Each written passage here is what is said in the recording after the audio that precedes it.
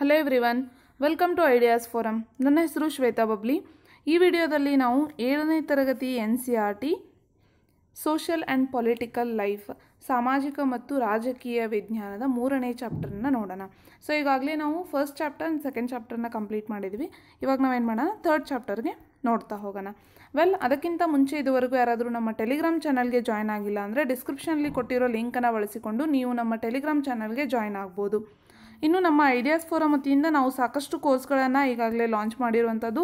For example, ಎಲ್ಲ NCERT ವಿಡಿಯೋಗಳು, DSERT ವಿಡಿಯೋಗಳು, ತಮಿಳುನಾಡು ರಾಜ್ಯದ ಪಠ್ಯಪುಸ್ತಕದ ವಿಡಿಯೋಗಳು, GK ಟ್ರಿಕ್ಸ್ ವಿಡಿಯೋಗಳು, 1000ಕ್ಕೂ ಅಧಿಕ ಪ್ರಶ್ನೆ ಪತ್ರಿಕೆಗಳ ಚರ್ಚೆ, ಮೆಂಟಲ್ ಎಬಿಲಿಟಿ ವಿಡಿಯೋಸ್ಗಳು. ಸೊ ಪ್ರತಿಯೊಂದನ್ನು ನೀವೇನು ಮಾಡ್ಬೋದು, ಪ್ಲೇಲಿಸ್ಟ್ಗೆ ಹೋದರೆ ನಿಮಗೆ ದೊರೆಯುವಂಥದ್ದು. You can go and watch from the playlist. So ನಾವು will start with the chapter 3. So unit 2 ಅಂತ ಬಂದಾಗ ರಾಜ್ಯ ಸರ್ಕಾರವನ್ನು ನಾವು ನೋಡ್ತಾ ಇದ್ವಿ. ಇದರಲ್ಲಿ 2 ಚಾಪ್ಟರ್ಸ್ ಇದೆ ಅಂತ ನಾನು ನಿಮಗೆ ಹೇಳಿದೆ. ಮೊದಲನೇ ಚಾಪ್ಟ್ರಲ್ಲಿ ನಾವು ಗೌರ್ಮೆಂಟ್ ಅಂತ ಬಂದಾಗ ಒಂದು ಎಕ್ಸಾಂಪಲ್ನ ನಾವು ತೊಗೊಂಡಿದ್ವಿ, ದಟ್ ಈಸ್ ಹೆಲ್ತ್ ಡಿಪಾರ್ಟ್ಮೆಂಟಲ್ಲಿ ಗೌರ್ಮೆಂಟದ್ದು ಪಾತ್ರ ಏನಿದೆ, ಆರೋಗ್ಯದಲ್ಲಿ ಸರ್ಕಾರದ ಪಾತ್ರ ಏನು ಅನ್ನೋದನ್ನು ನಾವು ನೋಡಿದ್ವಿ. ಈ ಚಾಪ್ಟ್ರಲ್ಲಿ ನಾವು ಏನು ಮಾಡೋಣ, over all what is the work of the government or what is the role of the government ಅನ್ನೋದನ್ನು ನಾವು ನೋಡ್ತಾ ಹೋಗೋಣ. ಅದಕ್ಕಿಂತ ಮುಂಚೆ I just do the quick revise. Last ಚಾಪ್ಟರ್ಲಿ ಅಥವಾ ಲಾಸ್ಟ್ ವೀಡಿಯೋದಲ್ಲಿ ನಾವು ಏನು ನೋಡಿದ್ವಿ, ಗೌರ್ಮೆಂಟಲ್ಲಿ ಯಾವ ರೀತಿ ಹೆಲ್ತನ್ನು ಮೇಂಟೈನ್ ಮಾಡುತ್ತೆ. So first of all democracy ಅಂತಂದರೆ ಏನು, ನೆಕ್ಸ್ಟ್ ಹೆಲ್ತ್ ಡೆಫಿನೇಷನ್ನ ನೋಡ್ತಾ ಹೋಗಿದ್ವಿ.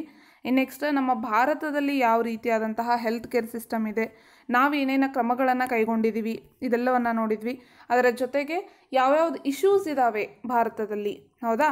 ಸೊ ನಮ್ಮಲ್ಲಿಗೆ ಹೆಲ್ತ್ ಇಶ್ಯೂಸ್ ಅಂತಂದರೆ ಏನೇನು ಸಮಸ್ಯೆಗಳನ್ನು ನಾವು ಹೆಲ್ತ್ ರಿಲೇಟೆಡ್ ಅನುಭವಿಸ್ತಾ ಇದ್ದೀವಿ, ಮತ್ತು ಪಬ್ಲಿಕ್ ಹೆಲ್ತ್ ಕೇರ್ ಸಿಸ್ಟಮ್ ಮತ್ತು ಪ್ರೈವೇಟ್ ಹೆಲ್ತ್ ಕೇರ್ ಸಿಸ್ಟಮ್, ಸಾರ್ವಜನಿಕ ಆರೋಗ್ಯ ವ್ಯವಸ್ಥೆ ಯಾವ ರೀತಿ ಇದೆ ಭಾರತದಲ್ಲಿ, ಹಾಗೂ ಪ್ರೈವೇಟ್ ಹೆಲ್ತ್ ಕೇರ್ ಸಿಸ್ಟಮ್ ಅಂದರೆ ಖಾಸಗಿ ಆರೋಗ್ಯ ವ್ಯವಸ್ಥೆ ಯಾವ ರೀತಿ ಇದೆ ಅನ್ನೋದನ್ನು ಕೂಡ ನಾವು ನೋಡಿದ್ವಿ. ನೆಕ್ಸ್ಟ್ ಆರೋಗ್ಯ ಮತ್ತು ಸಮಾನತೆ ಅಂದರೆ ಹೆಲ್ತ್ ಕೇರ್ ಆ್ಯಂಡ್ ಈಕ್ವಾಲಿಟಿ ಅನ್ನೋದ್ರ ಬಗ್ಗೆ ಕೂಡ ನಾವು ನೋಡಿದ್ವಿ. ಎಲ್ಲರಿಗೂ ಸರಿಯಾಗಿ ಹೆಲ್ತ್ ಕೇರ್ ದೊರೀತಾ ಇದ್ದೇನೆ, ಪ್ರತಿಯೊಬ್ಬರು ಈಕ್ವಲ್ ಆಗಿ ಟ್ರೀಟ್ಮೆಂಟನ್ನು ಪಡ್ಕೊಳ್ಳಿಕ್ಕೆ ಸಾಧ್ಯ ಆಗ್ತಾ ಇದೆನಾ ಇಲ್ವಾ, ಆಗಿಲ್ಲ ಅಂತಂದರೆ ಯಾವ ಕಾರಣಕ್ಕಾಗಿ ಅದು ನಡೀತಾ ಇಲ್ಲ, ಇದೆಲ್ಲವನ್ನು ನಾವು ನೋಡಿದ್ವಿ. ಅದರ ಜೊತೆಗೆ ಈ ಸಮಸ್ಯೆಗಳನ್ನು ಬಗೆಹರಿಸಬೇಕು ಅಂತಂದರೆ ನಾವು ಏನೇನು ಕ್ರಮಗಳನ್ನು ಕೈಗೊಳ್ಳಬೇಕು ಅನ್ನೋದನ್ನು ಕೂಡ ನಾವು ನೋಡ್ತಾ ಹೋಗಿದ್ವಿ. ಜೊತೆಗೆ ಕೋಸ್ಟಾರಿಕಾದ ನಾನು ನಿಮಗೆ ಎಕ್ಸಾಂಪಲ್ ಹೇಳಿರುವಂಥದ್ದು, ಜೊತೆಗೆ ಭಾರತದಲ್ಲಿರುವಂತಹ ಕೇರಳ ರಾಜ್ಯದ ಎಕ್ಸಾಂಪಲ್ನ ಕೂಡ ನಾವು ಏನು ಮಾಡಿದ್ವಿ, ಸ್ಟಡಿ ಮಾಡಿದ್ವಿ. ಇದರಲ್ಲಿರುವಂತಹ ಕೆಲವೊಂದು ಪಾಯಿಂಟ್ಸನ್ನು ತೆಗೆದುಕೊಂಡು ನಾವೇನು ಮಾಡ್ಬೋದು, ನಮ್ಮಲ್ಲಿ ಹೆಲ್ತ್ ಕೇರನ್ನು ಸುಧಾರಣೆ ಮಾಡಲಿಕ್ಕೆ ಅಳವಡಿಸ್ಕೊಳ್ಬೋದು ಅನ್ನೋದನ್ನು ಕೂಡ ನೋಡಿದ್ವಿ. ಸೊ ಈ ವಿಭಾಗದಲ್ಲಿ ನಾವೇನು ಮಾಡೋಣ, ಚಾಪ್ಟರ್ 3 ಅಂದರೆ ಯಾವ ರೀತಿ ಸ್ಟೇಟ್ ಗೌರ್ಮೆಂಟ್ ವರ್ಕ್ ಮಾಡುತ್ತೆ, ರಾಜ್ಯ ಸರ್ಕಾರದ ಕಾರ್ಯನಿರ್ವಹಣೆ ಹೇಗಿರುತ್ತೆ ಅನ್ನೋದನ್ನು ನಾವು ನೋಡ್ತಾ ಹೋಗೋಣ. ಓಕೆ. ಸೊ ಗೌರ್ಮೆಂಟ್ ಅಂತ ಬಂದಾಗ ನಿಮಗೆಲ್ಲರಿಗೂ ಗೊತ್ತು, ಗೌರ್ಮೆಂಟ್ ಏನು ಮಾಡುತ್ತೆ, 3 ಲೆವೆಲಲ್ಲಿ ವರ್ಕ್ ಮಾಡುವಂಥದ್ದು. ಒಂದು ಸ್ಥಳೀಯ, ಇನ್ನೊಂದು ರಾಜ್ಯ ಮತ್ತು ರಾಷ್ಟ್ರೀಯ ಅಂದರೆ ಲೋಕಲ್ ಆಗಿ ಸ್ಟೇಟ್ ಗೌರ್ಮೆಂಟ ಮತ್ತು national. Okay. So union government ಅಂತ ಏನು ನಾವು ಕರಿತೀವಲ್ಲ ಇದು, ಹೀಗೆ 3 ವಿಭಾಗದಲ್ಲಿ ವರ್ಕ್ ಮಾಡೋದನ್ನು ನೋಡ್ತೀವಿ. ಸ್ಥಳೀಯ ಅಂತಂದರೆ ಪಂಚಾಯತಿಗಳು. ನೆಕ್ಸ್ಟ್ ಈ ಒಂದು ವಿಭಾಗದಲ್ಲಿ ಈಗ ನಾವೇನು ಸ್ಟಡಿ ಮಾಡ್ತಾ ಇದ್ದೀವಿ ಅಂತಂದರೆ ಸ್ಟೇಟ್ ಲೆವೆಲ್, ರಾಜ್ಯ ಸರ್ಕಾರದ ಬಗ್ಗೆ ನಾವಿಲ್ಲಿ ನೋಡ್ತಾ ಇರುವಂಥದ್ದು. ನೀವು ಟೆಕ್ಸ್ಟ್ ಬುಕ್ಕನ್ನು ನೋಡಿದಾಗ ಟೆಕ್ಸ್ಟ್ ಬುಕ್ಕಲ್ಲಿ ಫಸ್ಟ್ ಪೇಜಲ್ಲಿ ಇಬ್ಬರು ಹುಡುಗಿಯರು ಮಾತನಾಡೋದನ್ನು ನಿಮ್ಗೆ ಕೊಟ್ಟಿದ್ದಾರೆ. ಇಬ್ಬರು ನ್ಯೂಸ್ ಪೇಪರ್ ಓದ್ತಾ ಏನು ಮಾಡ್ತಿರ್ತಾರೆ, ಅವರ ಸಿಟಿಯಲ್ಲಿರುವಂತಹ ಸಮಸ್ಯೆಗಳ ಬಗ್ಗೆ ಅವ್ರು ಡಿಸ್ಕಸ್ ಮಾಡ್ತಾ ಇರ್ತಾರೆ. ಓಕೆ, ಅದನ್ನು ಕೊಟ್ಟಿದ್ದಾರೆ. ಫಾರ್ ಎಕ್ಸಾಂಪಲ್ ಏನು ಅವ್ರು ಡಿಸ್ಕಸ್ ಮಾಡ್ತಾ ಇದ್ದಾರೆ ಅನ್ನೋದನ್ನು ಬ್ರೀಫಾಗಿ ನಾನು ನಿಮಗೆ ಹೇಳ್ತೀನಿ ಇಲ್ಲಿ. ಸೊ ಫಸ್ಟ್ ಆಫ್ ಆಲ್ ಅಲ್ಲಿ ಅವ್ರ ನ್ಯೂಸ್ ಪೇಪರ್ನ ಓದ್ಕೊಂಡು ಒಂದು ಹುಡುಗಿ ಹೇಳ್ತಾಳೆ, ವಾಟರ್ ಶಾರ್ಟೇಜ್ ಆಗಿರುವಂಥದ್ದು, ನಮ್ಮ ರಾಜ್ಯದಲ್ಲಿ ವಾಟರ್ ಶಾರ್ಟೇಜ್ ಆಗಿದೆ, ಅದರಿಂದಾಗಿ ಜನ ಏನಾಗ್ತಾ ಇದ್ದಾರೆ, ಅವರ ಆರೋಗ್ಯ ಹಾಳಾಗ್ತಾ ಇದೆ, ದೇ ಆರ್ ಫಾಲಿಂಗ್ ಸಿಕ್ ಅಂತ ಹೇಳಿ. ಆಮೇಲೆ ಅಷ್ಟೇ ಅಲ್ಲ, ಎಷ್ಟೋ ವಿಲೇಜಸ್ಸಲ್ಲಿ ಏನಾಗ್ತದೆ, 3 ದಿನಕ್ಕೊಂದ್ಸತಿ 4 ದಿನಕ್ಕೊಂದ್ಸತಿ ನೀರು ಬರ್ತಾ ಇರುವಂಥದ್ದು. ಡಯರಿಯಾ ಅಂದರೆ ನಾವು ಅತಿಸಾರ ಅಂತ ಹೇಳಿ ಏನು ಕರಿತೀವಲ್ಲ, ಸೊ ಅತಿಸಾರದಿಂದಾಗಿ ಏನಾಗ್ತಾ ಇದೆ, ಮಕ್ಕಳೆಲ್ಲ ಎಷ್ಟೋ ಜನ ಸುಮಾರು 10-15 ಮಕ್ಕಳು ಏನಾಗಿದ್ದಾರೆ ಅದರಿಂದ ತೀರು ಹೋಗಿದ್ದಾರೆ ಅನ್ನುವಂಥದ್ದನ್ನು ಮಾತಾಡ್ತಾ ಇರುವಂಥದ್ದು. ಜೊತೆಗೆ ದಾರಿಗೆ ಅವರು ಸ್ಕೂಲಲ್ಲಿ ಹೋಗಬೇಕಾದ್ರೆ ಒಬ್ಬರು ಪೊಲೀಸವರು ಅವ್ರನ್ನ ತಡೆದು ಹಿಡಿದು ಇಲ್ಲಿ ಏನಾಗ್ತದೆ, ಸ್ಟ್ರೈಕ್ ಮಾಡ್ತಾ ಇದ್ದಾರೆ, ನೀವು ಬೇರೆ ರೋಡಿಂದ ಹೋಗಿ ಅಂತ ಹೇಳಿದಾಗ ಅವ್ರು ಕಾರಣ ಕೇಳ್ತಾರೆ. ಸೊ ಅವಾಗ ಹೇಳ್ತಾರೆ, ಏನಿಲ್ಲ, MLA ಅವರು ಕೆಲಸಗಳನ್ನು ಸರಿಯಾಗಿ ಮಾಡ್ತಾ ಇರೋದ್ರಿಂದ ಸಿಟಿಲಿ ಕ್ಲೀನ್ಲಿನೆಸ್ ಇಲ್ಲ, ಸ್ಯಾನಿಟೇಷನ್ ವರ್ಕ್ ನಡೀತಾ ಇಲ್ಲ, ನೀರಿನ ಸಮಸ್ಯೆ ಸಾಕಷ್ಟು ಉಂಟಾಗಿದೆ, ಈ ಥರ ಎಲ್ಲ ಪ್ರಾಬ್ಲಮ್ಸ್ ಇರೋದ್ರಿಂದಾಗಿ ಏನು ಮಾಡ್ತಾ ಇದ್ದಾರೆ, ಜನರು ಅವ್ರ ಮನೆ ಎದುರುಗಡೆ ನಿಂತ್ಕೊಂಡು ಸ್ಟ್ರೈಕ್ ಮಾಡ್ತಾ ಇದ್ದಾರೆ ಅಂತ ಹೇಳ್ತಾರೆ. ಓಕೆ. ಸೊ ಇದೇನಾ ಇಲ್ಲಿ ಇಲ್ಲಿ ಕೊಟ್ಟಿರುವಂತಹ ಒಂದು ಸಣ್ಣ ಎಕ್ಸಾಂಪಲ್ ಇದು, ಅಲ್ಲಿ ಕಂಡೀಷನ್ ಯಾವ ರೀತಿ ಇದೆ ಅನ್ನುವಂಥದ್ದು. ಇಲ್ಲಿ ನೀವು ಏನು ಅಬ್ಸರ್ವ್ ಮಾಡಬೇಕು ಅಂತಂದರೆ, ಸಮಸ್ಯೆ ಬಂದಿದೆ ಅಂತ ಬಂದಾಗ ಜನ ಎಲ್ಲಿ ಹೋಗ್ತಾ ಇದ್ದಾರೆ, ಒಬ್ಬ MLA ಹತ್ರ ಹೋಗ್ತಾ ಇದ್ದಾನೆ. ಸೊ ಯಾರು ಈ MLA ಅನ್ನುವಂಥದ್ದು, ಹೌದಾ? MLA ಅಂತಂದರೆ ಯಾರು, ಲೆಜಿಸ್ಲೇಟಿವ್ ಅಸೆಂಬ್ಲಿ ಅಂತಂದರೆ ಏನು, ಇದನ್ನು ನಾವಿಲ್ಲಿ ಅಬ್ಸರ್ವ್ ಮಾಡ್ತಾ ಇರುವಂಥದ್ದು. ಸೊ ಯಾಕೆ ಜನ ಇವ್ರ ಹತ್ರ ಹೋಗ್ತಾರೆ ಅಂತಂದರೆ, MLA ಅಂತಂದರೆ ಏನು, ಜನ ಎಲ್ಲ ಸೇರಿಬಿಟ್ಟು 5 ವರ್ಷಕ್ಕೊಮ್ಮೆ ವೋಟ್ ಹಾಕಿ ಏನು ಮಾಡಿರ್ತಾರೆ, ಎಲೆಕ್ಟ್ ಮಾಡಿ ನಾವೇನು ಮಾಡ್ತೀವಿ, ಲೆಜಿಸ್ಲೇಟಿವ್ ಅಸೆಂಬ್ಲಿಗೆ ಒಬ್ಬ ವ್ಯಕ್ತಿಯನ್ನು ಕಳಿಸ್ತೀವಿ ರೀಪ್ರೆಸೆಂಟ್ ಮಾಡಲಿಕ್ಕೆ. ನಮ್ಮ ಒಂದು ಕಾನ್ಸ್ಟಿಟ್ಯೂಯೆನ್ಸಿ ಅಂತ ಬಂದಾಗ ಅದನ್ನು ರೀಪ್ರೆಸೆಂಟ್ ಮಾಡಲಿಕ್ಕೆ ಒಬ್ಬ ವ್ಯಕ್ತಿಯನ್ನು ನಾವು ಕಳಿಸ್ತೀವಿ. ಅವರಿಗೆ ನಾವೇನಂತ ಹೇಳ್ತೀವಿ, MLAs ಅಂತ ಹೇಳ್ತೀವಿ, ಮೆಂಬರ್ ಆಫ್ ಲೆಜಿಸ್ಲೇಟಿವ್ ಅಸೆಂಬ್ಲಿ ಅಂತ ಹೇಳಿ. ಸೊ ಅವರ ಕಾರ್ಯಗಳು ಏನು, ವಾಟ್ ಈಸ್ ಅಂದರೆ ಅವ್ರು ಹೇಗೆ ಕೆಲಸ ಮಾಡ್ತಾರೆ, ಇದೆಲ್ಲವನ್ನು ನಾವೇನು ಮಾಡೋಣ, ಅರ್ಥ ಮಾಡ್ಕೊಂಡು ಹೋಗೋಣ. ಓಕೆ, ಸೊ ಈಗ ನಾನು ನಿಮ್ಗೆ ಆಲ್ರೆಡಿ ಏನು ಹೇಳಿದೆ, ಅವರು ವಾಟರ್ ಶಾರ್ಟೇಜ್ ಪ್ರಾಬ್ಲಮನ್ನು ಫೇಸ್ ಮಾಡ್ತಾ ಇರುವಂಥದ್ದು, ಹೌದಾ? ಸೊ ವಾಟರ್ ಶಾರ್ಟೇಜ್, ನೀರಿನ ಸಮಸ್ಯೆ ಇರ್ಬೋದು, ಆಮೇಲೆ ಕಮ್ಯುನಿಕೇಬಲ್ ಡಿಸೀಸಸ್ ಅಂದರೆ ಸಾಂಕ್ರಾಮಿಕ ರೋಗಗಳು ಅಂತ ಬಂದಾಗ, ಸ್ಪ್ರೆಡ್ ಆಫ್ ದ ಡಿಸೀಸಸ್, ರೋಗಗಳು ಸಾಕಷ್ಟು ಬೇರೆ ಬೇರೆ ಸಾಂಕ್ರಾಮಿಕ ರೋಗಗಳ ಹೊರತಾಗಿ ಮತ್ತು ಬೇರೆ ಎಲ್ಲ ರೋಗಗಳು ಅಂತ ಹೇಳ್ಬೋದು. ಆ ಥರದ ರೋಗಗಳು ಬಂದಾಗ, ಆಮೇಲೆ ಈಗ ನಿಮ್ಮ ರೋಡ್ ಏನಾದರೂ ಕ್ಲೀನ್ ಇಲ್ಲ, ಡರ್ಟಿ ಇದೆ, ಈ ಥರ ಏನೇ ಸಮಸ್ಯೆಗಳು ಬಂದರೂ ಅದನ್ನು ಯಾರು ಆನ್ಸರ್ ಮಾಡ್ತಾರೆ ಅನ್ನುವಂಥದ್ದು, ಹೌದಾ? ಸೊ ಇವುಗಳಿಗೆ ನಾವೇನು ಹೇಳ್ತೀವಿ, ಇಲ್ಲಿ ಅಲ್ಲಿರುವಂತಹ member of the legislative assembly ಅಂತ ಹೇಳ್ತೀವಲ್ಲ. ಸೊ ಶಾಸಕಾಂಗ ಸಭೆಯ ಅಧ್ಯಕ್ಷರು ಇವರು. ಅವ್ರು ಯಾವ ರೀತಿ ಎಲೆಕ್ಟ್ ಆಗಿರ್ತಾರೆ, ಹೇಗೆ ಬಂದಿರ್ತಾರೆ, ಇದೆಲ್ಲ ನೋಡ್ತಾ ಹೋಗೋದಾದರೆ, he is elected by the people, ಹೌದಾ? So he become the member of the legislative assembly. Elect ಆಗ್ತಾನೆ, he become the member of the legislative assembly. ಅಂದರೆ ಸಾಕಷ್ಟು ಜನ MLAs ಎಲ್ಲ ಸೇರಿ ಆವಾಗ ಲೆಜಿಸ್ಲೇಟಿವ್ ಅಸೆಂಬ್ಲಿ ಇದಾಗುತ್ತೆ. So they form a government ರಚನೆ ಆಗುತ್ತೆ. They represent the people. ಯಾರು ಇವರು ಅಂತಂದರೆ ಜನರನ್ನು ರೀಪ್ರೆಸೆಂಟ್ ಮಾಡುವಂತಹವರು, ಹೌದಾ? They are elected by the people. So it's people who have the real ಸೇ ಅಂತ ಹೇಳಿ ಅರ್ಥ. ಅಂದರೆ ಜನರಿಂದ ಅವರು ಆಯ್ಕೆ ಆಗಿರೋದ್ರಿಂದ ಇಲ್ಲಿ ಯಾರಿಗೆ ಜಾಸ್ತಿ ಇಂಪಾರ್ಟೆನ್ಸ್ ಸಿಗುತ್ತೆ ಅಂತಂದರೆ ಜನರಿಗೆ ಅಂತಲೇ ನಾವು ಹೇಳೋದು. ಮತ್ತು ಇವ್ರು ಏನು ಕೆಲಸ ಮಾಡ್ತಾರೆ ಅಂತ ಹೇಳೋದಾದರೆ, ದಿಲ್ authorise and supervise the work. ಅಲ್ಲಿರುವಂತಹ ಕೆಲಸನ ಅಥರೈಸ್ ಮಾಡೋದು ಮತ್ತು ಅದನ್ನು ಏನು ಮಾಡೋದು, ಸೂಪರ್ವೈಸ್ ಮಾಡುವಂತಹ ಕೆಲಸವನ್ನು ಅವರು ಮಾಡ್ತಾರೆ. They have their executive responsible. ಅವರದೇ ಆದಂತಹ ಕೆಲವೊಂದು ಕಾರ್ಯನಿರ್ವಾಹಕ ಜವಾಬ್ದಾರಿಗಳನ್ನು ಅವರಿಗೆ ಒದಗಿಸಲಾಗಿರುತ್ತೆ. ಓಕೆನಾ? ಸೊ ಫಾರ್ ಎಕ್ಸಾಂಪಲ್ ಇವರು ಹೋಮ್ ಮಿನಿಸ್ಟರ್ ಅಂತ ಹೇಳಿ ಇರ್ಬೋದು. ರೈಲ್ವೆಗೆ ಒಂದು ಅದರ ಒಂದು ಕಾರ್ಯಗಳನ್ನು ನೋಡಲಿಕ್ಕೆ ರೈಲ್ವೆ ಮಿನಿಸ್ಟರ್ ಅಂತ ಹೇಳಿ ಇರುವಂತಹದ್ದು. ಹೀಗೆ ಬೇರೆ ಬೇರೆ ಡಿಪಾರ್ಟ್ಮೆಂಟ್, ಅಗ್ರಿಕಲ್ಚರ್ಗೆ ಅಗ್ರಿಕಲ್ಚರಲ್ ಮಿನಿಸ್ಟರ್ ಅಂತ ಮಾಡಿರ್ತಾನೆ, ಅವನು ಅಗ್ರಿಕಲ್ಚರ್ ರಿಲೇಟೆಡ್ ಎಲ್ಲ ಆಸ್ಪೆಕ್ಟ್ಸನ್ನು ನೋಡಿಕೊಳ್ಳುವಂಥದ್ದು. ಈ ರೀತಿ ಕೆಲಸಗಳನ್ನು ಅವರು ಮಾಡ್ತಾ ಇರುವಂಥದ್ದು ಎಕ್ಸಿಕ್ಯೂಟಿವ್ ವರ್ಕ್ಸ್. ನೆಕ್ಸ್ಟ್ ಒಂದು ಸ್ಟೇಟ್ ಅಂತ ಬಂದಾಗ it is divided into many constituencies. Okay, so ಪೂರ್ತಿ ಸ್ಟೇಟಿಗೆ ಒಬ್ಬನೇ MLA ಇರೋಕ್ಕಾಗಲ್ಲ ಅನ್ನೋ ಕಾರಣಕ್ಕಾಗಿ ಅವ್ರು ಏನು ಮಾಡಿರ್ತಾರೆ, ಬೇರೆ ಬೇರೆ ಸಣ್ಣ ಸಣ್ಣ ಕಾನ್ಸ್ಟಿಟ್ಯೂಯೆನ್ಸಿಗಳಾಗಿ ಅವನೇನು ಮಾಡಿರ್ತಾರೆ, ಡಿವೈಡ್ ಮಾಡಿರ್ತಾರೆ. ಓಕೆ, ಫಾರ್ ಎಕ್ಸಾಂಪಲ್ ಈಗ ನೀವು ಹಿಮಾಚಲ್ ಪ್ರದೇಶ ಅಂತ ತೊಗೊಳ್ರಿ, 68 ಕಾನ್ಸ್ಟಿಟ್ಯೂಯೆನ್ಸೀಸ್ ಇರುತ್ತೆ ಅನ್ನುವಂಥದ್ದು. ಹೀಗೆ ಪ್ರತಿಯೊಂದು constituencies area from which all the voters living those they are choose there ರೀಪ್ರೆಸೆಂಟೇಟಿವ್ಸ್. Okay, so ಒಂದು ಕಾನ್ಸ್ಟಿಟ್ಯೂಯೆನ್ಸಿ ಅಂತಂದರೆ ಒಂದು ರೀಪ್ರೆಸೆಂಟೇಟಿವ್ ಅಲ್ಲಿಂದ ಬರುವಂಥದ್ದು ಫ್ರಮ್ ಡಿಫ್ರೆಂಟ್ ಪೊಲಿಟಿಕಲ್ ಪಾರ್ಟೀಸ್. ಬೇರೆ ಬೇರೆ ಪೊಲಿಟಿಕಲ್ ಪಾರ್ಟೀಸಿಂದ ಒಂದು ಕಾನ್ಸ್ಟಿಟ್ಯೂಯೆನ್ಸಿಗೆ ಏನಾಗಿರ್ತಾರೆ, ಎಲೆಕ್ಷನ್ಗೆ ನಿಂತಿರುವಂಥದ್ದು ಅನ್ನೋದು. ಸೊ ಅಲ್ಲಿರುವಂಥ ಜನ ಏನು ಮಾಡ್ತಾರೆ, ವೋಟ್ ಹಾಕಿ ಯಾರಾದರೂ ಒಬ್ಬ ರೀಪ್ರೆಸೆಂಟೇಟಿವ್ಸನ್ನು ಅವ್ರು ಏನು ಮಾಡ್ತಾರೆ, ಆಯ್ಕೆ ಮಾಡ್ತಾರೆ. ಆತನೇ MLA ಆಗಿ ಲೆಜಿಸ್ಲೇಟಿವ್ ಅಸೆಂಬ್ಲಿಗೆ ಹೋಗುವಂಥದ್ದು. ಇನ್ನು ಕೆಲವೊಂದು ಟರ್ಮ್ಸನ್ನು ನಾವು ಇಲ್ಲಿ ನೋಡ್ತಾ ಹೋದಂಗೆ, ಫಾರ್ ಎಕ್ಸಾಂಪಲ್ ಮೊದಲನೇದು ಬಹುಮತ, ಮೆಜಾರಿಟಿ ಅಂತ ಕರಿತೀವಿ ನಾವು.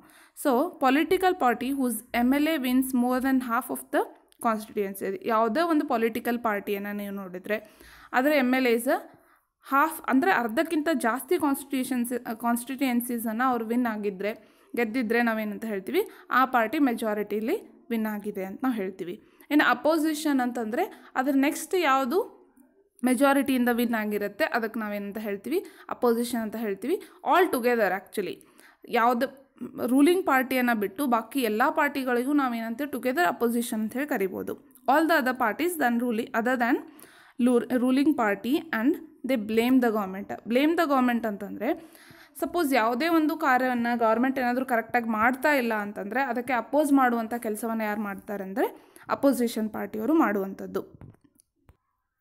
ನೆಕ್ಸ್ಟ್ ಚೀಫ್ ಮಿನಿಸ್ಟರ್ ಅಂದರೆ ಮುಖ್ಯಮಂತ್ರಿ ಅಂತ ಹೇಳಿ ನಾವೇನು ಕರಿತೀವಲ್ಲ, ಯಾವ ಪಾರ್ಟಿ ವಿನ್ ಆಗುತ್ತಲ್ಲ, ರೂಲಿಂಗ್ ಪಾರ್ಟಿ ಇರುತ್ತೆ, ಅವ್ರು ಏನು ಮಾಡ್ತಾರೆ, ಎಲ್ಲರೂ ಸೇರಿ ಒಬ್ಬ ಲೀಡರನ್ನು ಚೂಸ್ ಮಾಡ್ಕೊಳ್ತಾರೆ. ಸೊ ಆತನಿಗೆ ನಾವೇನಂತ ಕರಿತೀವಿ, ಚೀಫ್ ಮಿನಿಸ್ಟರ್ ಅಂತ ಕರಿತೀವಿ. ಅವನೇನು ಮಾಡ್ತಾನೆ, ಬೇರೆ ಎಲ್ಲ ಮಿನಿಸ್ಟರ್ಸಿಗೂ ಏನು ಮಾಡ್ತಾನೆ, ಅವ್ರವ್ರದ್ದು ಯಾವುದು ವರ್ಕ್ ಡಿಪಾರ್ಟ್ಮೆಂಟ್ ಏನಿರುತ್ತೆ, ಸಪ್ರೇಟ್ ಆಫೀಸಸನ್ನು ಅಲೋಕೇಟ್ ಮಾಡುವಂಥದ್ದು. And they together have the responsibility to run the government departments ಅಂತ ಹೇಳ್ತೀವಿ. ಇನ್ನು ನೆಕ್ಸ್ಟ್ ಬರುವಂಥದ್ದು ಗವರ್ನರ್, ಅಂದರೆ ರಾಜ್ಯಪಾಲರು ಅಂತ ಹೇಳಿ ನಾವೇನು ಕರಿತೀವಲ್ಲ, he is the head of the state. Okay, ರಾಜ್ಯಪಾಲರು ಅಂತಂದರೆ ಅವನು ಹೆಡ್ ಆಫ್ ದ ಸ್ಟೇಟ್ ಅಂತ ಹೇಳಿ ಕರಿತೀವಿ. ಬಟ್ ರಾಜ್ಯಪಾಲರು ಅಂತ ಬಂದಾಗ ಅವ್ರೇನಾಗಿರಲ್ಲ, ಎಲೆಕ್ಟೆಡ್ ಹೆಡ್ ಇರೋದಲ್ಲ, he is the nominated head of the state. So elected ಅಂತಂದರೆ ಜನರು ವೋಟ್ ಹಾಕಿ ಏನು ಮಾಡಿರ್ತಾರೆ, ಗೆಲ್ಲಿಸಿರ್ತಾರೆ, ಜನರಿಂದ ಆಯ್ಕೆಯಾಗಿ ಅವರು ಬಂದಿರ್ತಾರೆ. ಅದೇ ರಾಜ್ಯಪಾಲರು ಅಂತ ಬಂದಾಗ ಅವರು ಜನರಿಂದ ಆಯ್ಕೆಯಾಗಿರುವಂಥವರೆಲ್ಲ, ಸೆಂಟ್ರಲ್ ಗೌರ್ಮೆಂಟ್ ಏನು ಮಾಡುತ್ತೆ, ಒಬ್ಬರನ್ನು ಚೂಸ್ ಮಾಡಿ ರಾಜ್ಯಪಾಲರಾಗಿ ಒಂದು ಸ್ಟೇಟ್ಗೆ ನೇಮಕ ಮಾಡುತ್ತೆ. ಯೂಶ್ವಲಿ ಬೇರೆ ಸ್ಟೇಟಿನ ಜನರನ್ನ ಏನು ಮಾಡುತ್ತೆ, ರಾಜ್ಯಪಾಲರಾಗಿ ಇನ್ನೊಂದು ಸ್ಟೇಟಿಗೆ ನೇಮಕ ಮಾಡುವಂಥದ್ದು. ಫಾರ್ ಎಕ್ಸಾಂಪಲ್, ಕರ್ನಾಟಕದ ರಾಜ್ಯಪಾಲರಾಗಬೇಕು ಅಂತಂದರೆ ಯೂಶ್ವಲಿ ಅವ್ರೇನಿರಲ್ಲ, ಕರ್ನಾಟಕದವ್ರು ಇರಲ್ಲ, ಬೇರೆ ಸ್ಟೇಟ್ನವರಾಗಿರ್ತಾರೆ. ಓಕೆನಾ? So head of the state and he is appointed by the central government. President ಇವರನ್ನು ಏನು ಮಾಡುವಂಥದ್ದು, ಆಯ್ಕೆ ಮಾಡುವಂಥದ್ದು, to ensure that the state government works with in the rules and regulations of the constitution. Okay, so ಯಾಕೆ ಇವರು ಇರ್ತಾರೆ ಅಂತಂದರೆ, ಇವರು ಒಂದು ರೀತಿ ರಾಜ್ಯಪಾಲರು ಅಂತ ಬಂದಾಗ ರಾಜ್ಯ ಸರ್ಕಾರ ಮತ್ತು ಕೇಂದ್ರ ಸರ್ಕಾರದ ನಡುವಿನ ಒಂಥರ ಬ್ರಿಡ್ಜ್ ಥರ ಆ್ಯಕ್ಟ್ ಮಾಡ್ತಾರೆ. ಇವರು ಇಂಟರ್ಮೀಡಿಯೇಟರ್ ಅಂತ ಹೇಳ್ಬೋದು. ಓಕೆ, ಯಾರು ಅಂತಂದರೆ ಗವರ್ನರ್. ಇನ್ನು next, he appoints the chief minister and other ministers. ಬೇರೆ ಈಗ ಯಾವುದೇ ಒಂದು ರೂಲಿಂಗ್ ಪಾರ್ಟಿ ಮೆಜಾರಿಟಿಯಿಂದ ವಿನ್ ಆಗಿ ಆಡಳಿತಕ್ಕೆ ಬಂತು ಅಂತ ಹೇಳಿದರೆ ಅವರನ್ನು ಸೆಲೆಕ್ಟ್ ಮಾಡಿ, ಸೊ ಆಬ್ವಿಯಸ್ಲಿ ಅವರೇ ಚೀಫ್ ಮಿನಿಸ್ಟರ್ ಮತ್ತು MLAsನ್ನೆಲ್ಲ ಸೆಲೆಕ್ಟ್ ಮಾಡಿರ್ತಾರೆ. ನಂತರ ಅವರಿಗೆ ಪ್ರಮಾಣ ವಚನವನ್ನು ಸ್ವೀಕರಿಸಲಿಕ್ಕೆ ಹೇಳುವಂತಹ ಕೆಲಸವನ್ನು ಯಾರು ಮಾಡ್ತಾರೆ ಅಂದರೆ ರಾಜ್ಯಪಾಲರು ಮಾಡುವಂಥದ್ದು. ಇನ್ನು ನೆಕ್ಸ್ಟ್ ನಾವೇನು ಮಾಡೋಣ, ಲೆಜಿಸ್ಲೇಟಿವ್ ಅಸೆಂಬ್ಲಿ ಬಗ್ಗೆ ನಾವಿಲ್ಲಿ ನೋಡ್ತಾ ಹೋಗೋಣ. ದಟ್ ಈಸ್ ಶಾಸನ ಸಭೆ ಅಥವಾ ವಿಧಾನಸಭೆ ಅಂತ ಹೇಳಿ ನಾವೇನು ಕರಿತೀವಲ್ಲ, ಇದ್ರ ಬಗ್ಗೆ ನಾವಿಲ್ಲಿ ನೋಡ್ತಾ ಹೋಗೋಣ. ಸೊ ಏನಿದು ಲೆಜಿಸ್ಲೇಟಿವ್ ಅಸೆಂಬ್ಲಿ ಅಂತಂದರೆ, it is a place where MLAs from ruling and opposition party will meet. Okay, legislature ಶಾಸಕಾಂಗ ಅಂತ ಕರಿತೀವಿ. ಲೆಜಿಸ್ಲೇಟಿವ್ ಅಸೆಂಬ್ಲಿ ಅಂತಂದರೆ ಇಲ್ಲಿ ರೂಲಿಂಗ್ ಪಾರ್ಟಿ MLAಸು ಇರ್ತಾರೆ, ಆಮೇಲೆ ಅಪೋಸಿಷನ್ ಪಾರ್ಟಿಯವರು ಏನಾಗಿರ್ತಾರೆ, ಇಲ್ಲಿ ಇರ್ತಾರೆ. ಅವರವರ ಕಾನ್ಸ್ಟಿಟ್ಯೂಯೆನ್ಸಿ ಒಳಗೆ ಬರುವಂತಹ ಪ್ರಾಬ್ಲಮ್ಸನ್ನು ಅವ್ರೇನು ಮಾಡ್ತಾರೆ, ಇಲ್ಲಿ ಡಿಸ್ಕಸ್ ಮಾಡುವಂಥದ್ದು. ನೀವು ಟೆಕ್ಸ್ಟ್ ಬುಕ್ಕನ್ನು ತೆಗೆದು ನೋಡಿದಾಗ ನಿಮಗೆ ಕೆಲವೊಂದಷ್ಟು ಒಂದು ಡಿಬೇಟನ್ನು ಕೊಟ್ಟಿದ್ದಾರೆ. ಲೆಜಿಸ್ಲೇಟಿವ್ ಅಸೆಂಬ್ಲಿಯಲ್ಲಿ ನಡೆಯುವಂಥ ಒಂದು ಡಿಬೇಟದ ಎಕ್ಸಾಂಪಲನ್ನು ನಿಮಗಲ್ಲಿ ನೋಡ್ಬೋದು ನೀವು. ಸೊ ನೀವು ಆ ಡಿಬೇಟನ್ನು ಓದಿದರೆ ನಿಮ್ಗೆ ಗೊತ್ತಾಗುತ್ತೆ, ಅಲ್ಲೇ ಅವ್ರು ಏನು ಮಾಡ್ತಾಯಿದ್ದಾರೆ, ಬೇರೆ ಬೇರೆ ಪ್ರಾಬ್ಲಮ್ಸನ್ನು ಅವರವರ ಕ್ಷೇತ್ರದೊಳಗೆ ನಡೆದಿರುವಂತಹ ಪ್ರಾಬ್ಲಮ್ಸನ್ನು ಅವ್ರು ಏನು ಮಾಡ್ತಾಯಿದ್ದಾರೆ ಹೇಳಿ ಡಿಸ್ಕಸ್ ಮಾಡ್ತಾ ಇರುವಂಥದ್ದು. ಫಾರ್ ಎಕ್ಸಾಂಪಲ್, ಒಬ್ಬ MLA ಹೇಳ್ತಾನೆ, ಅವನ ಕಾನ್ಸ್ಟಿಟ್ಯೂಯೆನ್ಸಿಯಲ್ಲಿ ಫಾರ್ ಎಕ್ಸಾಂಪಲ್ ಯಾವುದು ಅಕ್ಷತ್ಗಾಂವ್ ಸಮಥಿಂಗ್ ಈ ಥರ ಕಾನ್ಸ್ಟಿಟ್ಯೂಯೆನ್ಸಿ ಇರುವಂಥದ್ದು. ಸೊ ಅಲ್ಲಿ ಏನಾಗ್ತದೆ, ಸುಮಾರು 15 ಡೆತ್ಸ್ ಆಗಿದೆ. ಅದರಿಂದ ಅತಿಸಾರ, ನಮಗೆ ಹೇಳಿದೆ, ನೀರಿನಿಂದ ಬರುವಂತಹ ಕೆಲವೊಂದು ಸಾಂಕ್ರಾಮಿಕ ರೋಗಗಳಿಂದ ಏನಾಗ್ತಾ ಇದೆ, ಅಲ್ಲಿ ಡೆತ್ಸ್ ಆಗ್ತಾ ಇರುವಂಥದ್ದು. ಸೊ ನೀವು ಏನು ಮಾಡ್ತಾಯಿದ್ರೆ ಹೆಲ್ತ್ ಡಿಪಾರ್ಟ್ಮೆಂಟ್ನವರು ಅಂತ ಹೇಳಿ ಅವ್ನು ಕೇಳುವಂಥದ್ದು. ಆಮೇಲೆ ಅದಕ್ಕೆ ಅವ್ರು ಏನು ಮಾಡ್ತಾರೆ, ಹೆಲ್ತ್ ಡಿಪಾರ್ಟ್ಮೆಂಟಿಗೆ ಸಂಬಂಧಪಟ್ಟಂತಹ MLA ಏನು ಮಾಡುವಂಥದ್ದು, ಇಲ್ಲ ನಾ ಕ್ರಮಗಳನ್ನು ಕೈಗೊಂಡಿದ್ರೆ ಕ್ರಮಗಳನ್ನು ಕೈಗೊಂಡಿರುವಂಥರ ಬಗೆಗೆ ಅವನು ಹೇಳ್ತಾನೆ, ಯಾವ ರೀತಿ ಕ್ರಮಗಳನ್ನು ಅವ್ರು ಕೈಗೊಂಡಿದ್ದಾರೆ. ಸಪೋಸ್ ಅದು ವರ್ಕ್ ಆಗ್ತಾ ಇಲ್ಲ ಅಂತಂದರೆ ಯಾಕೆ ವರ್ಕ್ ಆಗ್ತಾ ಇಲ್ಲ, ಪ್ರತಿಯೊಂದನ್ನು ಅವ್ರು ಏನು ಮಾಡಬೇಕಾಗತ್ತೆ, ಅಲ್ಲಿ ರೀಸನ್ ಸಮೇತ ಎಕ್ಸ್ಪ್ಲೇನ್ ಮಾಡಬೇಕಾಗತ್ತೆ. ಓಕೆನಾ? ಸೊ ಈ ರೀತಿಯಾದಂತಹ ಡಿಸ್ಕಷನ್ಸ್ ಏನಾಗುತ್ತೆ ಇಲ್ಲಿ ನಡೆಯುವಂಥದ್ದು. ಓಕೆ, ಒಂದ್ಸತಿ ನೀವೇನು ಮಾಡಿ ಅದನ್ನು ಓದಿ ಡಿಬೇಟನ್ನು. ಓಕೆನಾ? ಸೊ ಇಲ್ಲಿ ಕೆಲವೊಂದು MLAs ಏನಿರುತ್ತೆ, they have a dual rolls. Okay, ಎರಡೆರಡು ರೋಲ್ಸ್ ಇರುತ್ತೆ, ಅಂದರೆ as MLA and as minister. Okay, so ಕೆಲವೊಂದು MLAsಗೆ ಯಾವ ಥರ MLAನೂ ಆಗಿರ್ತಾರೆ ಮತ್ತು ಅವ್ರು ಏನಾಗಿರ್ತಾರೆ, ಮಿನಿಸ್ಟರು ಆಗಿರ್ತಾರೆ. ಇದ್ರ ಬಗ್ಗೆ ನಾನು ನಿಮ್ಗೆ ಏನು ಮಾಡ್ತೀನಿ, ಇನ್ನು ಡೆಪ್ತ್ ನಾವು ಹೆಂಗೆ ಹೈಯರ್ ಇದಕ್ಕೆ ಹೋಗ್ತೀವಲ್ಲ ಆವಾಗ ನಾನು ನಿಮಗೆ ಎಕ್ಸ್ಪ್ಲೇನ್ ಮಾಡ್ತಾ ಹೋಗ್ತೀನಿ. ಓಕೆನಾ? ಸೊ ಇವಾಗ ಸದ್ಯಕ್ಕೆ ಇಷ್ಟನ್ನೇ ನೀವು ತಿಳ್ಕೊಂಡಿದ್ರೆ ಸಾಕು. ಯಾಕಂದರೆ 7th ಸ್ಟ್ಯಾಂಡರ್ಡ್ ಇರೋದ್ರಿಂದ ಸ್ವಲ್ಪ ನಿಮಗೆ ಬೇಸಿಕ್ ಮಾತ್ರ ಕೊಟ್ಟಿದ್ದಾರೆ, ಅರ್ಥ ಮಾಡ್ಕೊಳ್ಳಿಕ್ಕೆ ಮಾತ್ರ. Okay, in next, so they will express there opinions, issues, ಅವರ ಒಪಿನಿಯನ್ಸ್ ಬಗ್ಗೆ ಅವ್ರು ಮಾತಾಡ್ತಾರೆ, ಅಲ್ಲಿರುವಂತಹ ಸಮಸ್ಯೆಗಳ ಬಗ್ಗೆ ಕೂಡ ಅವರು ಮಾತಾಡುವಂಥದ್ದು. And they ask the questions and give the suggestions. ಹೌದಾ? ಸೊ ಏನೇ ಪ್ರಾಬ್ಲಮ್ಸ್ ಇದ್ದರೆ ಕ್ವೆಶನ್ಸನ್ನು ಕೇಳುವಂಥದ್ದನ್ನು ಅವ್ರು ಮಾಡ್ತಾರೆ. ಆಮೇಲೆ ಅದಕ್ಕೆ ಯಾವುದೇ ರೀತಿಯಾದ ಸಜೆಷನ್ಸನ್ನು ಕೊಡುವಂಥದ್ದನ್ನು ಕೂಡ ಅವರು ಕೆಲಸವನ್ನು ಮಾಡ್ತಾರೆ ಇಲ್ಲಿ legislative ಅಸೆಂಬ್ಲಿಯಲ್ಲಿ. Okay, but decisions must be approved by the MLAs. ಎಲ್ಲ MLAಸು ಸೇರಿ ಏನು ಮಾಡಬೇಕು, ಅವ್ರು ತೆಗೆದುಕೊಂಡಂತಹ ಡಿಸಿಷನ್ನ ಅಪ್ರೂವ್ ಮಾಡಬೇಕಾಗತ್ತೆ. ಓಕೆ, ಸೊ ನಾನು ನಿಮ್ಗೆ ಹೇಳಿದೆ, debates like death due to diarrhoea, lack of beds in the hospital, ಏನೇನು ಡಿಸ್ಕಷನ್ ನಡೀತಿದೆ ಆ ಡಿಬೇಟಲ್ಲಿ ನಾನು ನಿಮ್ಗೆ ಏನು ಎಕ್ಸ್ಪ್ಲೇನ್ ಮಾಡಿದೆ ಅಲ್ಲಿ ಡಿಬೇಟ್ ಓದಿ ಅಂಥೇಳಿ ಅಲ್ಲಿರುವಂಥದ್ದು. ಅವ್ರು ಏನು ಪ್ರಾಬ್ಲಮ್ ಡಿಸ್ಕಸ್ ಮಾಡಿದ್ದಾರೆ ಅನ್ನೋದನ್ನು ಇಲ್ಲಿ ಬ್ರೀಫಾಗಿ ಬರೆದಿದ್ದೀನಿ ಅಷ್ಟೇ ನಾನು. ಸೊ ದಟ್ ಈಸ್ ಅತಿಸಾರದ ಬಗ್ಗೆ.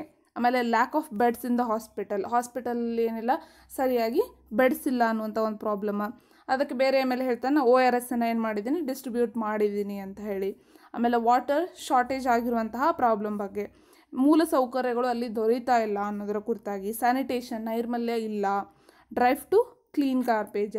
ಸೊ ಈ ಥರದ್ದೆಲ್ಲ ಪ್ರಾಬ್ಲಮ್ಸ, ಅದರ ಸೊಲ್ಯೂಷನ್ಸ್, ಸಜೆಷನ್ಸ್ ಪ್ರತಿಯೊಂದು ಏನಾಗುತ್ತೆ ಲೆಜಿಸ್ಲೇಟಿವ್ ಅಸೆಂಬ್ಲಿಯಲ್ಲಿ ಡಿಸ್ಕಸ್ ಆಗುತ್ತೆ. ಎಲ್ಲರೂ ಸೇರಿ ಒಮ್ಮತದಿಂದ ಯಾವುದೋ ಒಂದು ನಿರ್ಧಾರಕ್ಕೆ ಒಪ್ಪಿಗೆಯನ್ನು ಕೊಟ್ಟಾಗ ಅದನ್ನು ಏನು ಮಾಡಲಾಗುತ್ತೆ ಜಾರಿ ಮಾಡಲಾಗುವಂಥದ್ದು. ಓಕೆ, ವೆಲ್ ಇನ್ನು ನೆಕ್ಸ್ಟ್ ನಾವೇನು ಮಾಡೋಣ, ವರ್ಕಿಂಗ್ ಆಫ್ ಗೌರ್ಮೆಂಟ್. ಇವಾಗ ನಾವೇನು ಮಾಡೋಣ, ಸರ್ಕಾರ ಯಾವ ರೀತಿ ಕೆಲಸ ಮಾಡುತ್ತೆ ಅನ್ನೋದನ್ನು ನಾವು ನೋಡ್ತಾ ಹೋಗೋಣ. So working of the government ಅಂತ ಬಂದಾಗ ಈಗ ನಾನು ನಿಮ್ಗೆ ಹೇಳಿದೆ ಲೆಜಿಸ್ಲೇಟಿವ್ ಅಸೆಂಬ್ಲಿಯಲ್ಲಿ ಏನಾಯಿತು, ಒಂದು ಹೆಲ್ತ್ ಅನ್ನುವಂತಹ ವಿಷಯನ ಹಿಡ್ಕೊಂಡೆ ಏನಾಗ್ತಾ ಇದೆ ಅಲ್ಲಿ ಡಿಸ್ಕಷನ್ ನಡೀತಾ ಇದೆ. ಸೊ ಎಲ್ಲರೂ ಸೇರಿ ಒಂದು ಡೆಸಿಷನ್ಗೆ ಬರುವಂಥದ್ದು. ತದನಂತರ ಅವ್ರು ಏನು ಮಾಡ್ತಾರೆ, ಹೊರಗಡೆ ಬಂದಾದಮೇಲೆ ಜಸ್ಟ್ ಅಸೆಂಬ್ಲಿ ಕ್ಲೋಸ್ ಆದಮೇಲೆ ಅಲ್ಲಿಂದ ಹೊರಗಡೆ ಬಂದಾದಮೇಲೆ ಪ್ರೆಸ್ ಕಾನ್ಫರೆನ್ಸ್, ಈಗ ಫಾರ್ ಎಕ್ಸಾಂಪಲ್ ಹೆಲ್ತ್ ಬಗ್ಗೆ ಡಿಸ್ಕಸ್ ಆಗ್ತಾ ಇದೆ ಅಂತಂದರೆ ಹೆಲ್ತ್ ಮಿನಿಸ್ಟರ್ ಏನು ಮಾಡ್ತಾನೆ, ಒಂದು ಪ್ರೆಸ್ ಕಾನ್ಫರೆನ್ಸನ್ನು ಕರೀತಾನೆ. ಅಂದರೆ ಜರ್ನಲಿಸ್ಟನ್ನು ಅವ್ರು ಏನು ಮಾಡ್ತಾರೆ, ಇನ್ವೈಟ್ ಮಾಡ್ತಾರೆ. ಓಕೆ, ಸೊ ಜರ್ನಲಿಸ್ಟ್ ಅಂತ ಬಂದಾಗ ಅವರು ಸಾಕಷ್ಟು ಕ್ವಶನ್ಸನ್ನು ಕೇಳ್ತಾರೆ, ಹೌದಾ. ಪ್ರತಿಯೊಂದು ಕ್ವೆಶನ್ಸಿಗೂ ಮಿನಿಸ್ಟರ್ ಏನು ಮಾಡಬೇಕು, ಎಕ್ಸ್ಪ್ಲನೇಷನನ್ನು ಕೊಡಬೇಕು. ಅವನೇನು ಸ್ಟೆಪ್ಸನ್ನು ತೆಗೆದುಕೊಂಡಿದ್ದಾನೆ, ಆ ಪ್ರಾಬ್ಲಮ್ಸನ್ನು ಸರಿ ಮಾಡಲಿಕ್ಕೆ ಏನು ಸ್ಟೆಪ್ಸನ್ನು ತೆಗೆದುಕೊಂಡಿದ್ದಾನೆ ಅನ್ನೋದ್ರ ಬಗ್ಗೆ ಏನು ಮಾಡಬೇಕು, ಅವರು ತಮ್ಮ ಒಪಿನಿಯನ್ ಅಥವಾ ಸೊಲ್ಯೂಷನ್ಸನ್ನು ಎಕ್ಸ್ಪ್ಲನೇಷನ್ನ ಕೊಡಬೇಕಾಗತ್ತೆ, ಹೌದಾ. ಸೊ ತದನಂತರ ಏನಾಗುತ್ತೆ, ಮತ್ತೆ ಪ್ರೆಸ್ನವ್ರು ಏನು ಮಾಡ್ತಾರೆ, ನ್ಯೂಸ್ ಚಾನಲಲ್ಲಿ, ನ್ಯೂಸ್ ಪೇಪರ್ಸ್ಗಳಲ್ಲಿ ಏನು ಮಾಡ್ತಾರೆ, ಮತ್ತೆ ಇದ್ರ ಬಗ್ಗೆ ಡಿಸ್ಕಷನ್ನ ಮಾಡ್ತಾರೆ. ಸೊ ಒಳ್ಳೇದು ಹೇಳ್ತಾರೆ, ಕೆಟ್ಟದ್ದು ಹೇಳ್ತಾರೆ, ಪ್ರತಿಯೊಂದನ್ನು ಏನು ಮಾಡ್ತಾರೆ ಅವರು ಡಿಸ್ಕಸ್ ಮಾಡುವಂಥದ್ದು. ಅಂದರೆ ಪರಿಶೀಲನೆ ಮಾಡುವಂತಹ ಕೆಲಸ ಏನಾಗುತ್ತೆ ಇಲ್ಲಿ ನಡೆಯುವಂಥದ್ದು. ನೆಕ್ಸ್ಟ್ ಸ್ಟೆಪ್ಸನ್ನು ತೆಗೆದುಕೊಂಡಾದಮೇಲೆ ಮಿನಿಸ್ಟರ್ ಏನು ಮಾಡ್ತಾನೆ, ಹಿ ಮೇ ವಿಸಿಟ್ ದ ಪೀಪಲ್, ಹೌದಾ. ಜನರು ಯಾವ ಏರಿಯಾದಲ್ಲಿ ಆ ಥರ ಪ್ರಾಬ್ಲಮ್ಸ್ ಆಗ್ತಾ ಇದೆಯಲ್ಲ ಅಲ್ಲಿ ವಿಸಿಟ್ ಕೊಟ್ಟು ಆಮೇಲೆ ಅವರಿಗೆ ಕಂಪೆನ್ಸೇಷನ್ ಏನಾದರೂ ಕೊಡೋದಿದ್ರೆ ಕಂಪನ್ಸೇಷನ್ ಪರಿಹಾರಗಳು, ಹೌದಾ. ಸೊ ಪರಿಹಾರಗಳನ್ನು ಕೊಡುವಂತಹ ಕೆಲಸವನ್ನು ಮಾಡ್ಬೋದು. ಅಥವಾ ಪ್ರಾಬ್ಲಮ್ ಏನಾದರೂ ದೊಡ್ಡ ಮಟ್ಟದಿತ್ತು ಅಂತಂದರೆ ಅದನ್ನು ಏನು ಮಾಡ್ತಾರೆ, ಒಂದು ಹೈ ಲೆವೆಲ್ ಎನ್ಕ್ವೈರಿ ಕಮಿಟಿಗೆ ಕೊಡುವಂಥ ಕೆಲಸವನ್ನು ಮಾಡ್ತಾರೆ. ಸೊ ಆ್ಯಕ್ಷನ್ ಅಂತ ಬಂದಾಗ ಅಲ್ಲಿ ಒಂದೇ ಡಿಪಾರ್ಟ್ಮೆಂಟ್ ವರ್ಕ್ ಮಾಡಿದರೆ ಸಾಲೋದಿಲ್ಲ, ಹೌದಾ. ಸೊ ಇಲ್ಲಿ ಹೆಲ್ತ್ ಅಂತ ಬಂದಾಗ ಅಲ್ಲಿ ಪಬ್ಲಿಕ್ ಹೆಲ್ತ್ ವರ್ಕ್ ಡಿಪಾರ್ಟ್ಮೆಂಟನ್ನು ಏನು ಮಾಡಬೇಕಾಗತ್ತೆ, ಕೆಲಸ ಮಾಡಬೇಕಾಗತ್ತೆ. ಹೆಲ್ತ್ ಡಿಪಾರ್ಟ್ಮೆಂಟ್ ಅವ್ರದ್ದು ಸಹಾಯನೂ ಬೇಕಾಗುತ್ತೆ. ಸೊ ಹೀಗೆ ಬೇರೆ ಬೇರೆ ಡಿಪಾರ್ಟ್ಮೆಂಟ್ಗಳಿಗೆ ಚೀಫ್ ಮಿನಿಸ್ಟರ್ ಇದ್ದವ್ರು ಏನು ಮಾಡ್ತಾರೆ, ಆರ್ಡರ್ ಮಾಡ್ತಾರೆ, ನೀವು ಈ ಸ್ಟೆಪ್ಸನ್ನು ತೆಗೆದುಕೊಂಡು ಈ ಥರವಾದಂಥ ಕೆಲಸವನ್ನು ಮಾಡಬೇಕು ಅಂಥೇಳಿ, ಹೌದಾ. ಸೊ ಇದನ್ನು ನೋಡಿದಾಗ ಏನಂತ ಅನಿಸುತ್ತೆ ನಿಮಗೆ, ಇಲ್ಲಿ ನ್ಯೂಸ್ ಪೇಪರ್ ಮತ್ತು ಮೀಡಿಯಾ ಏನು ಮಾಡ್ತಾ ಇದೆ, ಒಳ್ಳೆ ಇಂಪಾರ್ಟೆಂಟ್ ರೋಲನ್ನು ಪ್ಲೇ ಮಾಡ್ತಾ ಇರುವಂಥದ್ದು, ಹೌದಾ. ಸೊ ಯಾಕಂದರೆ ಅವ್ರು ಏನು ಮಾಡ್ತಾರೆ, ಯಾವುದೇ ರೀತಿಯಾದಂತಹ ಸ್ಟೆಪ್ಸನ್ನು ಗೌರ್ಮೆಂಟ್ ತಗೊಳ್ಳಿ, ಅದಕ್ಕೆ ಒಳ್ಳೆಯದೆಷ್ಟಿದೆ ಕೆಟ್ಟದ್ದೆಷ್ಟಿದೆ ಎಲ್ಲವನ್ನು ಅವ್ರು ಏನು ಮಾಡ್ತಾರೆ, ಕುತ್ಕೊಂಡು ಡಿಸ್ಕಸ್ ಮಾಡ್ತಾರೆ. ಈ ಒಂದು ಕಾರಣದಿಂದ ಅವ್ರು ಕುತ್ಕೊಂಡು ಡಿಸ್ಕಸ್ ಮಾಡ್ತಾಯಿದ್ರೆ ಇಡೀ ರಾಜ್ಯದ ತುಂಬ ಜನಸಂಖ್ಯೆ ಏನು ಮಾಡುತ್ತೆ, ಅದನ್ನು ನೋಡುವಂಥ ಕೆಲಸವನ್ನು ಮಾಡುತ್ತೆ. ಆ ಕಾರಣಕ್ಕಾಗಿ ಗೌರ್ಮೆಂಟ ಅಥವಾ ಮಿನಿಸ್ಟರ್ಸ್ ಏನು ಮಾಡಬೇಕು, ವರ್ಕ್ ಮಾಡಲೇಬೇಕಾಗತ್ತೆ, ಓಕೆನಾ. ಸೊ ಈ ಥರನಾಗಿ ನ್ಯೂಸ್ ಪೇಪರ್ ಮತ್ತು ಮೀಡಿಯಾ ಏನು ಇಂಪಾರ್ಟೆಂಟ್ ರೋಲನ್ನು ಪ್ಲೇ ಮಾಡುವಂಥದ್ದು. ನೆಕ್ಸ್ಟ್ ಇದೆಲ್ಲ ಸ್ಟೆಪ್ಸ್ ಅಂತಂದರೆ ಏನು, ಕೆಲವೊಂದು ಲಾಸನ್ನು ಮಾಡುವಂಥದ್ದು, ಹೌದಾ. ಫಾರ್ ಎಕ್ಸಾಂಪಲ್ ಕಂಪಲ್ಸರಿ ಈ ರೀತಿಯಾದಂತಹ ಇಲ್ಲೆಲ್ಲ ಏನು ಮಾಡಬೇಕು, ಟಾಯ್ಲೆಟ್ಸನ್ನು ಬಿಲ್ಡ್ ಮಾಡಬೇಕಾಗತ್ತೆ. ಇವೆಲ್ಲ ಕೆಲವೊಂದು ಸ್ಟೆಪ್ಸ್ ಇವು, ಹೌದಾ. Build toilets in every urban area and appoint the health worker in each village. So ಹೀಗೆ ಬೇರೆ ಬೇರೆ ಸ್ಟೆಪ್ಸನ್ನು ತೆಗೆದುಕೊಳ್ತಾ ಹೋಗುತ್ತೆ. ಓಕೆ, ಸೊ ಯಾವ ರೀತಿ ನಡೀತಾ ಇದೆ ಗೌರ್ಮೆಂಟ್ ವರ್ಕ್, ಯಾವ ರೀತಿ ಸುಧಾರಣೆಗಳು ನಡೀತಾ ಇದೆ ಅಂತಂದರೆ ಪ್ರಾಬ್ಲಮ್ಸ್ ಬರುತ್ತೆ. ಆ ಪ್ರಾಬ್ಲಮ್ಸ್ ಏನಾಗುತ್ತೆ ಮತ್ತು ಲೆಜಿಸ್ಲೇಟಿವ್ ಅಸೆಂಬ್ಲಿಯಲ್ಲಿ ಡಿಸ್ಕಸ್ ಆಗುತ್ತೆ, ಅವರೊಂದು ಒಮ್ಮತಕ್ಕೆ ಬರ್ತಾರೆ. ನಂತರ ಆ ಯಾವುದೇ ಒಂದು ಪ್ರಾಬ್ಲಮದ ರಿಲೇಟೆಡ್ ಮಿನಿಸ್ಟರ್ ಯಾರು ಇರ್ತಾರೆ ಅವ್ರು ಏನು ಮಾಡ್ತಾರೆ, ಅದಕ್ಕೆ ಸೊಲ್ಯೂಷನ್ಸನ್ನು ಕಂಡು ಹಿಡಿದು ಅದನ್ನು ಎಕ್ಸಿಕ್ಯೂಟ್ ಮಾಡುವಂತಹ ಕೆಲಸವನ್ನು ಮಾಡ್ತಾರೆ. ಅವ್ರು ಎಕ್ಸಿಕ್ಯೂಟ್ ಮಾಡಿದ ನಂತರ ಅದರ ಒಳ್ಳೆಯದು ಕೆಟ್ಟದ್ದು ಅದು ಎಷ್ಟು ಎಫೆಕ್ಟಿವ್ ಆಗಿದೆ, ಆಗ್ತಿದೆ ಆಗ್ತಿಲ್ಲ ಎಲ್ಲವನ್ನು ನ್ಯೂಸ್ ಪೇಪರ್ ಅವ್ರು ಏನು ಮಾಡ್ತಾರೆ, ಡಿಸ್ಕಸ್ ಮಾಡುವಂಥ ಕೆಲಸವನ್ನು ಮಾಡುವಂಥದ್ದು. So this is how the government works ಅಂತ ನಾವು ಹೇಳ್ಬೋದು, ಓಕೆನಾ. ವೆಲ್ ಗೈಸ್, ಇಲ್ಲಿಗೇನಾಯಿತು, ಈ ಚಾಪ್ಟರ ಕಂಪ್ಲೀಟ್ ಆಗುವಂಥದ್ದು. ಓಕೆ, ಮುಂದಿನ ಭಾಗದಲ್ಲಿ ನಾವೇನು ಮಾಡೋಣ, ನೆಕ್ಸ್ಟ್ 3rd ಯೂನಿಟನ್ನು ನೋಡೋಣ. ಮತ್ತೆ ಅದರಲ್ಲಿ ಏನಾಗುತ್ತೆ, 2 ಚಾಪ್ಟರ್ ಬರುತ್ತೆ. ಓಕೆ, 3rd ಯೂನಿಟಲ್ಲಿ ನಾವೇನು ಮಾಡ್ತೀವಿ, ಮತ್ತೆ 2 ಚಾಪ್ಟರ್ಸನ್ನು ನಾವು ನೋಡುವಂಥದ್ದು. ಸೊ ಇಲ್ಲಿ ಸ್ವಲ್ಪ ಮಟ್ಟಿಗೆ ನೀವು ಅರ್ಥ ಮಾಡಿಕೊಂಡ್ರೆ ಸಾಕು, ಅಷ್ಟೊಂದು ನೆನಪಿಟ್ಟುಕೊಳ್ಳುವಂತಹ ಯಾವುದೇ ರೀತಿಯ ಡಿಫಿಕಲ್ಟ್ ಚಾಪ್ಟರ್ಸನ್ನು ನಾವು 6th 7th ಸ್ಟ್ಯಾಂಡರ್ಡಲ್ಲಿ ನೋಡೋದಿಲ್ಲ. 8th ಸ್ಟ್ಯಾಂಡರ್ಡಲ್ಲಿ ಸ್ವಲ್ಪ ಏನಾಗುತ್ತೆ, ಕಂಟೆಂಟ್ ಇನ್ಕ್ಲೂಡ್ ಆಗುವಂಥದ್ದು. ವೆಲ್, ಇನ್ನು ನಮ್ಮ ತಂಡ ಕರ್ನಾಟಕದಲ್ಲೇ ಮೊಟ್ಟ ಮೊದಲ ಬಾರಿಗೆ NCERT ಸ್ಟೇಟ್ ಬುಕ್ಸ್, 1000ಕ್ಕೂ ಹೆಚ್ಚಿನ ಪ್ರಶ್ನೆ ಪತ್ರಿಕೆ ಚರ್ಚೆ, ಟೆಲಿಗ್ರಾಮ್ ಗ್ರೂಪ್ನಲ್ಲಿ ದಿನನಿತ್ಯ 100ಕ್ಕೂ ಹೆಚ್ಚು ಕ್ವಿಜ್ ಮತ್ತು ಸ್ಟ್ಯಾಂಡರ್ಡ್ ಪುಸ್ತಕಗಳನ್ನು ಸಂಪೂರ್ಣವಾಗಿ ಚರ್ಚಿಸುವ ಹೊಸ ಪ್ರಯತ್ನಕ್ಕೆ ಕೈ ಹಾಕಿದ್ದೇವೆ. ಇದಕ್ಕೆ ನಿಮ್ಮ ಸಹಕಾರ ತುಂಬಾ ಅಗತ್ಯ. ನಮ್ಮ ಟೆಕ್ನಿಕಲ್ ಟೀಮ್ ಮತ್ತು ಹೊಸ ಟೆಕ್ನಾಲಜಿ ಅಳವಡಿಕೆಗಳಿಗೆ ನೀವು ಜಾಯಿನ್ ಆಪ್ಷನ್ ಮೂಲಕ ಸಹಾಯ ಮಾಡಬಹುದು. ಶಿಶು 29 rupees, Kishore 59 rupees, Tarun 159 rupees and golden support 599 rupees. ನೀವು ಫೋನ್ಪೇ ಅಥವಾ ಗೂಗಲ್ ಪೇ ಕೂಡ ಮಾಡ್ಬೋದು ಇಲ್ಲಿ ಕೊಟ್ಟಿರುವಂತಹ ನಂಬರ್ಗೆ. ಅದು ಸಾಧ್ಯವಾಗದಿದ್ದ ಪಕ್ಷದಲ್ಲಿ ನೀವು ಸಬ್ಸ್ಕ್ರೈಬ್ ಮಾಡುವ ಮುಖಾಂತರ ನಮಗೆ ಬೆಂಬಲವನ್ನು ಸೂಚಿಸಬಹುದು. ಒನ್ ಇಂಪಾರ್ಟೆಂಟ್ ನೋಟ್ ಹಿಯರ್, ಹೆಚ್ಚು ಬಂದ ಹಣವನ್ನು ಬಡ ವಿದ್ಯಾರ್ಥಿಗಳ ಏಳಿಗೆಗಾಗಿ ಅಥವಾ ವಿದ್ಯಾಭ್ಯಾಸಕ್ಕಾಗಿ ಸಹಾಯ ಮಾಡಲಾಗುವುದು. ಓಕೆನಾ? ಸೊ ವೆಲ್ ಗೈಸ್, ಈ ವಿಡಿಯೋ ನಿಮ್ಗೆ ಇಷ್ಟ ಆಗಿದ್ರೆ please do like, share and subscribe ಮಾಡೋದ್ರಿಂದ ನಿಮ್ಗೆ ಹೆಲ್ಪ್ ಆಗುತ್ತೆ, ಶೇರ್ ಮಾಡೋದ್ರಿಂದ ನಿಮ್ಮ ಫ್ರೆಂಡ್ಸ್ಗೂ ಕೂಡ ಹೆಲ್ಪ್ ಆಗುವಂಥದ್ದು. Well, till then, so again I'll meet you in the next video. Till then, have a nice day ahead. Take care.